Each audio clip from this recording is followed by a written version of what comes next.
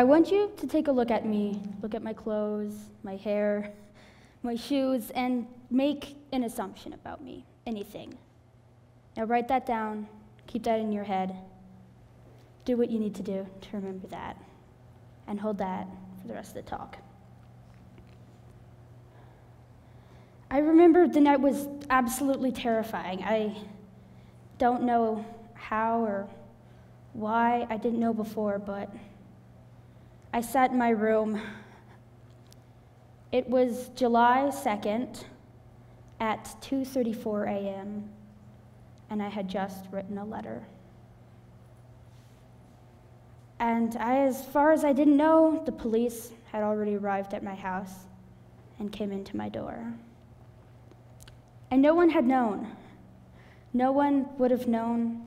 No one asked if I had been okay. I had been shaky that entire night. No one would have known that I would have planned to kill myself that day. Assumptions are something that we all do. It's part of being human.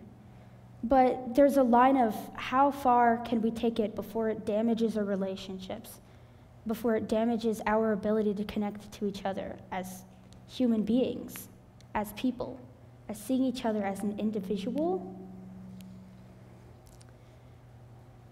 Where my story starts is a bit different. Some people may relate, some people not.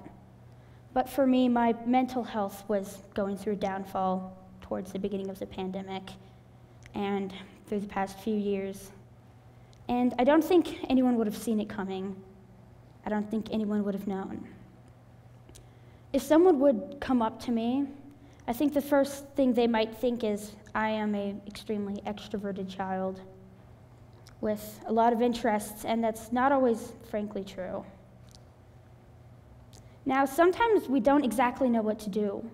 We have expectations or we may not, and assumptions is our way of filling that void in. But how big of an effect does it have on us? Going through politics, social and economic wars, we are going through so much in our media, in our states, with our politicians. We don't have control over that, but what we do have control over is our ability to stop, pause, think. Pause and think about perhaps how all of these assumptions that we've made have taken us to where we are today. Assumptions based on our race, gender, sexuality, culture, religion. How have we taken that, and how far has that gotten us? If it's taken us to wars, if it's taken us to fights, lives lost, rights gone or gained, it's not doing us any good.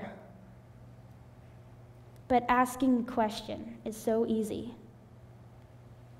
If you've ever been and walked up to a coffee shop or perhaps your local store, the vendor might have asked you, "How are you doing?" You might ask them how they're doing. They might say they're good. But how is that really going to engage us? What if you're not?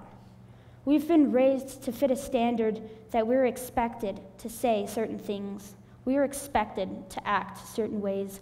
We are expected to look certain ways, and it has controlled our lives. So at one point, do we have to learn to break free from these standards and stop and ask questions? Our species as human beings is entirely based around the fact that we're supposed to just be able to communicate, to understand. And we do, but we also can't do any of that properly if we don't stop to ask questions and get to know others. Outside appearances, outside actions may be completely different from someone's intentions, from someone and who they are. And redemption is such a big part of that. Maybe if we had stopped to ask questions, maybe people wouldn't believe that all the things that are going on is one country's fault or one side's fault. Perhaps if we stopped and got together and talked, we would stop fighting. We're the United States of America. United States, and we're not even united. Different states have already developed their own cultures, and that's okay, but we've also split apart from a place where we are supposed to unite together as people and as human beings, organisms living on this earth. We need to take the time to actually stop and ask questions. next time you ask someone how they're doing, have no expectations. Be open and really ask. If you want to be able to connect, you really have to be able to. You really want to be able to. If you have no will, you're not going to be able to. But if we were able to connect, perhaps things would be different.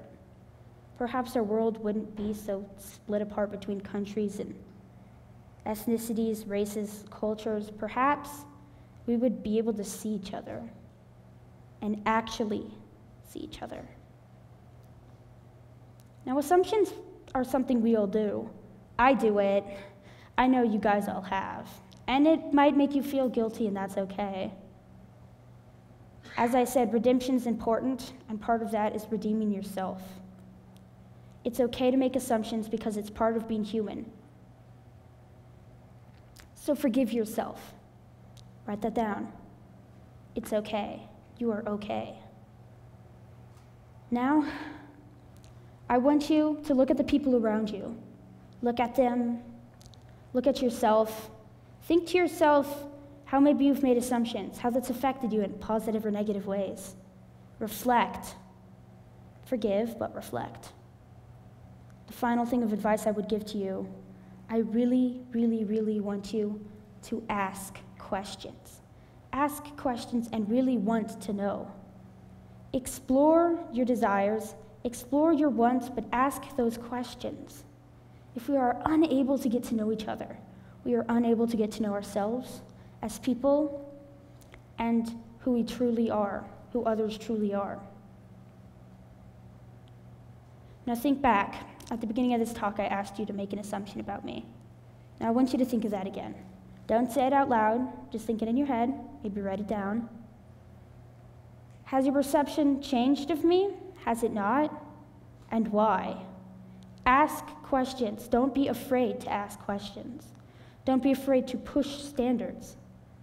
If we've been taught so long in our life that we were supposed to follow a standard, but we were all supposed to be curious and questioning, how are we supposed to live in a functionable society? You are you. Other people are themselves. And our ability to ask questions affects our ability to communicate with others. It affects our ability to get to know others, and it affects our ability to sympathize with others as human beings. Now look at yourself and think again.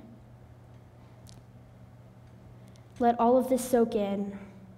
I want you to keep this in your mind, and I want you to ask questions. Look at the people around you and wonder if perhaps the way you saw them isn't the way they are. I am me, you are you, and neither our thoughts or actions perceived by others define who we are, and that does not define who I am. Thank you.